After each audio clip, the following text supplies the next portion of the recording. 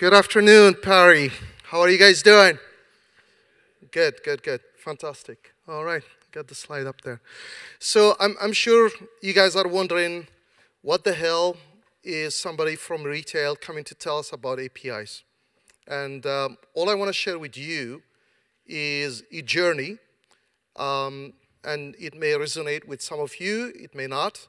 Hopefully, some of you will take a few points out of this and find it useful. All right, so I want to talk a little bit about a few things. I want to talk about why APIs, so at least we set the context for that. Then I'll get into what the journey is and talk about some of the challenges in terms of adoption, which is what we're all struggling with. And then finally, hopefully, offer some ideas about a way forward. Okay. Anybody recognizes this picture and can tell what this picture is about? Or to ask the question differently, what does this have to do with APIs? As you can tell, this is a very, very, very, very old computer, right? Believe it or not, this is how people did APIs back in the 1940s. And the point is, because some people think that APIs is something new. It is not. It's just how you do APIs, right? And what does API stand for? It's Application Programming Interface. That interface has evolved. And the challenge for all of us today, that interface is a lot more complex than this. And just to give you an idea, this is one representation of something that most of you, I'm sure, are thinking about these days, is something like cognitive APIs. And that's just one category out of hundreds and thousands of APIs that are available out there that your organizations are trying to take advantage of, right? So when we think about this, that's when we start thinking about why APIs. So APIs, basically, there is a couple of reasons why APIs. First of all, it's because business needs to do a few things. Business needs to innovate. And for that, you need to stay relevant by introducing new disruptive products and services. And just like the previous speaker said, you cannot do that fast enough if you're trying to do it with traditional software development. The cycles are too long. It's a costly production environment, and you need to do it in a way that is a lot more faster. Therefore, the next point, which is speed. If you cannot maintain a first mover advantage by actually, whichever industry you're in, by actually bringing a service or a product first and being first to the market, you're going to become irrelevant very, very quickly. The third one is agility. One thing that we're all facing, regardless of which industry you're in, is that your customers are dynamic, the markets are dynamic, events that are driving both the market opportunities and risks are highly, highly dynamic. So the only constant is change.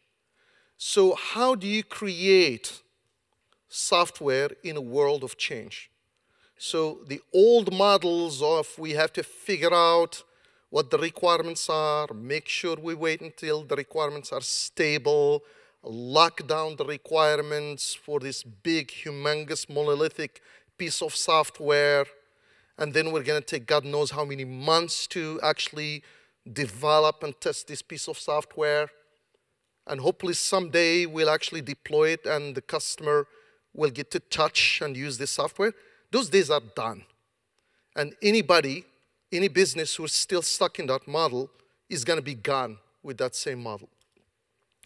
And finally, everybody, as we're going through this digitization, you're developing more and more digital assets, whether that's data or some IP, be it an algorithm, a model that you have that's unique.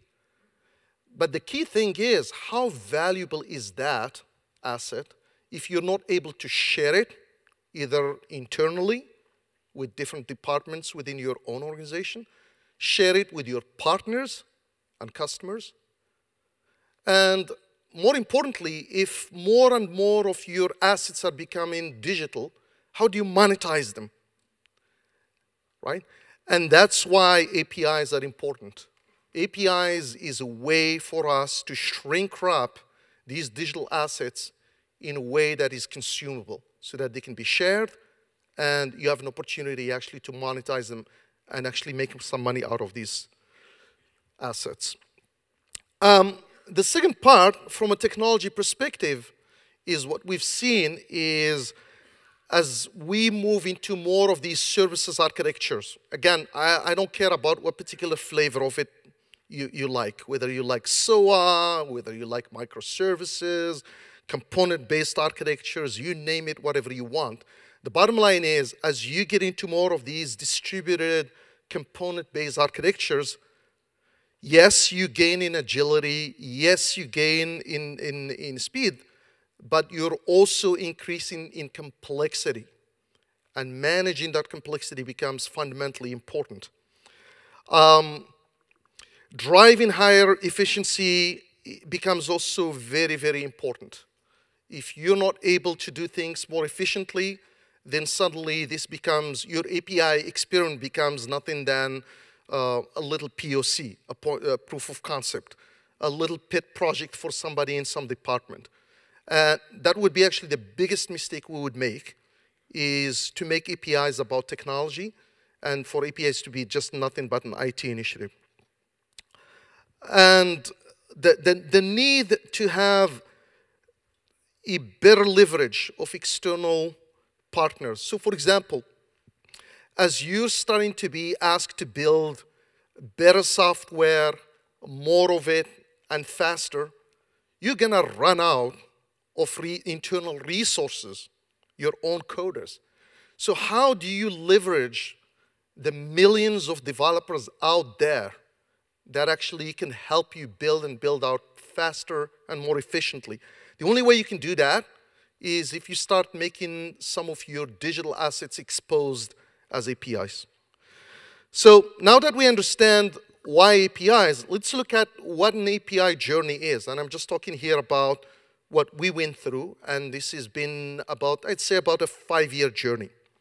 So we started with internal APIs. That was actually the most, I'd say, impetus that drove why we were thinking about APIs. And the main purpose behind that was actually just enterprise reuse. Somebody has developed an algorithm for calculating taxes, right? And you want to use it for the website, your e-commerce site. Well, guess what? Now that you want to do the same thing on a mobile app, why do you have to recreate that? Wouldn't it be nice to take that same algorithm, wrap it up with an API, expose it in this API, and let that be used by the mobile app? Or let that be used by a partner website, and so on and so forth. So it's that internal reuse that drove this. Mostly because we wanted to do a few things. One, we wanted to make sure that data is shared with integrity, as opposed to having to copy data into different places, making sure data is synchronized, or suddenly now data is out of sync. What is the trusted version of the data? All of that stuff becomes irrelevant if you create a data service, expose that as an API, you know that everybody is consuming the same piece of data. The same thing for business logic, the same thing again for having consistent experience for your customers across all devices, as opposed to, why am I getting charged this percentage of tax if I do it on the mobile app, and a different tax if I go into the store, and yet another one when I'm on the e-commerce site? That's very confusing for customers, and customers don't like to be confused. And more importantly, if you look at it internally for us, we wanted actually to change the way we do software development and move into more of a loose coupling between the components of software that we develop. Why? Because it simplifies development. It improves how we do testing so that you don't have to have these ridiculously long regression tests every time you change one component. It makes operating and deploying your software much easier, and of course, monitoring it as well. So that was the first stage. So initially, we're just doing this to make sure we operate internally much faster, more efficiently, in a scalable fashion. Once we have that, and we started thinking about, I'd say about 50 APIs or something like that, suddenly now you're thinking, how do I manage this set of APIs? Especially if you're looking at growing beyond just a dozen APIs into hundreds and maybe even tens of hundreds of, or thousands of APIs. That's where we started thinking about this whole concept of API management and looking at a platform for API management. And for us at the time, it was a little company out of the Bay Area, Silicon Valley, that was called APIdays. And they were still a small, humble company. We worked very closely with them. Eventually, they got acquired by a much more bigger unknown company called Google.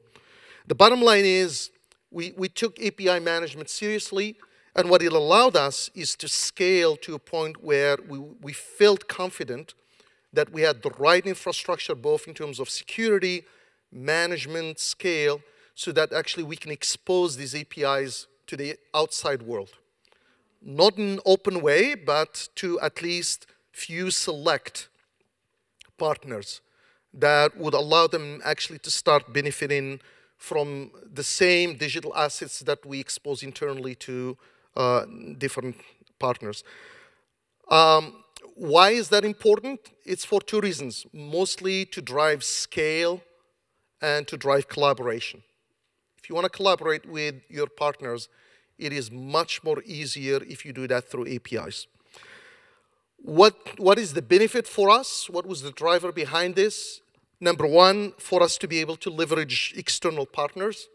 And these are partners that could provide functionality that we need, be it things like electronic signatures, different payment methods, bringing on actually product data from the different brands that we work on.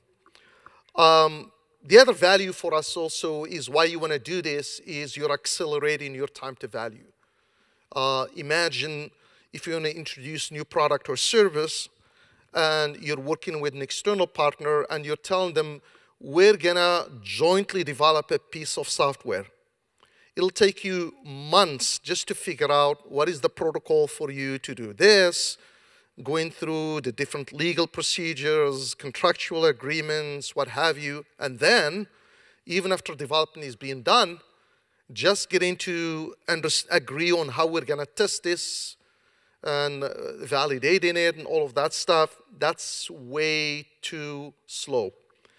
If you work with APIs, then it becomes very easy because you start with contract first, you agree on what you're expecting from both sides, everybody goes back to their shop, they develop what they develop. When they need to test, they don't have to wait for you to be ready because they can create stubs. There is a contract, and you can create a stub for it until the real component is ready. And finally, it allows us to monetize our digital assets.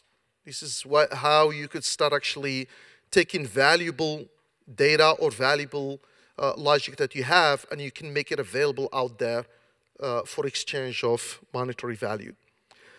The next stage now that we're starting to think about is how do we start creating what we call an API ecosystem. And an ecosystem is not just about one organization, one entity.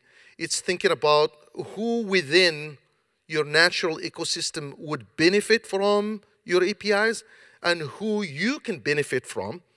And then start thinking about open APIs. And open APIs basically is having robust, mature APIs that are highly secure, that you can just put it out there. And why would you want to do that? So that you can drive a different level of innovation, right? Organizations who have done this have seen amazing exponential innovation, where you just put your APIs out there, people can discover them, they're well documented, and then you will be amazed what other people can think of in terms of products and services that your own internal teams can never imagine. Why? Because people have different perspectives. And actually, innovation will come most probably from people who don't have a perspective that's already enclosed within your enterprise, myopic because of the lens that you're using, and has been highly influenced by the ideas that already circulate within the organization. If you need new blood and new thought processes, open up to the world and you'll be amazed what the world has to offer. Now, innovation here is not just about software innovation. You'll be amazed about people actually developing software that opens up a whole new business models, right? So if you think about a traditional retailer like Sephora, what we do basically is we curate products and services and we offer them to our customers, you guys, for an exchange of value, right? But imagine now somebody writing an application that says, you know what, we're going to use what Sephora has to offer in terms of their product catalog and what have you, but I'm going to create actually a platform for freelance makeup artists to actually sign up and be available for Sephora customers to use them. And the synergy here is that Sephora has a lot of information, private information, that we don't want to share with anybody else about our customers because of privacy. But wouldn't it be nice if there is an algorithm that does not share the data, but actually that matches the customer based on their profile with the makeup artist, with the products that they prefer. And suddenly now, you have a totally new business model. You're not just in pushing a product, in the business of pushing a product, you're in the business actually now of serving your customer, solving their problems, and providing actually a platform for connecting service providers with customers. Totally new line of business. And same thing again about operating models. You're going to be operating internally and externally differently if you invite external innovation. All right, so what are some of the challenges that we faced during this journey? It all starts with mindset. And the biggest challenge is we operate with the old mindset while we're trying to do something new. And my recommendation is, number one, if you're going to do APIs and do them well, and you want to move in this journey, is you have to abandon that monolithic, centralized application mindset and move into more of component-based distributed. The other thing is that's very, very important, and I'm sure you guys have experienced this as well, is do not let the frustration whenever you're trying to do API management become an obstacle from moving forward. There will be challenging days. There will be times when you're trying to deploy an API or you're dealing with somebody who's consuming it that had different expectations. And if you give up on that and say, see, it doesn't work, you're never going to move forward. You have to persist, work through some of these challenges. You need new skill sets. One of the key things in terms of APIs is actually you have to think about what's behind the API, which is basically the service, whether that's a data service or a service that provides certain business logic. And the skill that I see lacking in the market today is the skill for service design. You don't just need people who know how to code, but you need somebody who can design the service at the right granularity, know where to define the boundaries of that service so that it's self-contained, you can scale it, you can do it at scale, it's meaningful, and you can iterate on it multiple times. The other skill that, as trivial as it is, and most of you would think, why would you even list this on your presentation, is this idea of thinking and acting contract first, right? One of the biggest problems about APIs is badly designed APIs, right? because people haven't thought about what the interface ought to be, what that API contract needs to be first, before they go and spend time in terms of the implementation details. And finally, do not underestimate the importance of DevOps, right? Why? Because if you don't have a clear segregation of concerns, right, between what the actual service that you're developing needs to do versus how we're going to secure this service versus how communication protocol is going to be done, it cannot all be done by one person. If you're looking for that unicorn who has the expertise in all these domains, good luck. You're going to be in for a while before you can find somebody who can develop APIs for you. So be open to start working in a multidisciplinary team with clear segregation of concerns. And finally, you need new tool sets, right? It's not just about having a programming language to work with, but you need an API management platform. A service mesh is something that's emerging as something that helps with taking the burden of inter-service communication away from the developers, so the developers can only worry about one and only one thing, which is developing the service, as opposed to having to worry about the complexity and protocols for inter-service communication. And more importantly, you need to start thinking about automated continuous integration, continuous delivery pipelines. You cannot do this manually, especially if you want to do it at scale. And more importantly, you need to start thinking about how you do product management differently. The traditional product management just does not work. I'm showing here a picture of a book. This is not the book, it's a book, but it's one that I've read and I found extremely useful in terms of how do you do product management differently in this API world, right? And if you don't get the product management on board, it doesn't matter if you solve all of the technology issues, you're still going to be stuck in the old model. And product management is going to force you to still develop applications. Whereas actually, if you're thinking about this properly, you're going to be developing components with well-defined interfaces that allow you then later on to compose into applications and services. All right, few things that I want to leave you with, right? Number one, if you're going to do APIs and do them well, it doesn't happen by accident. So spend some time, build a strategy behind this. And what do I mean by a strategy? I don't mean by going to one of the top 5 consulting companies. You can do that. But you don't have to, is what I'm saying. But it's answering some fundamental questions, right? The first one is, why use APIs in my ecosystem? And remember what I'm saying this, not in my enterprise. In my ecosystem, you have to think ecosystem in your strategy. And what are you trying to get out of this? What is the desired outcome? Desired outcome could be all kinds of things. The usual suspects is agility, speed, collaboration. But figure out what matters to your organization, because that will define the approach you're going to take. And finally, answer the question, how do I bring everybody along? Don't think about, this is fundamentally not just a technology change, this is also an organizational change and a people change. And if you don't have proper change management in terms of explaining to people how their roles are going to change, what they're going to be doing different now in this API world, you're going to have a lot of people left behind. And you're going to be running with APIs alone.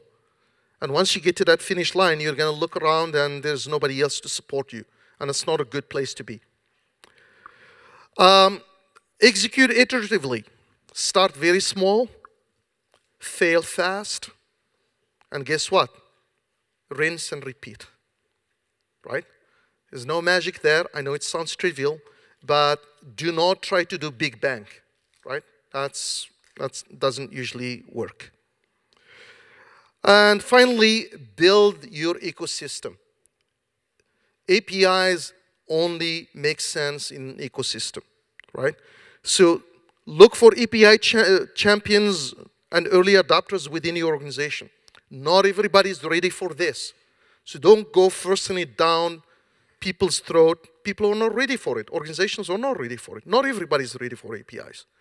So find the ones that are mature enough, have the capacity, the understanding, and the ability to come along with it in this journey with you.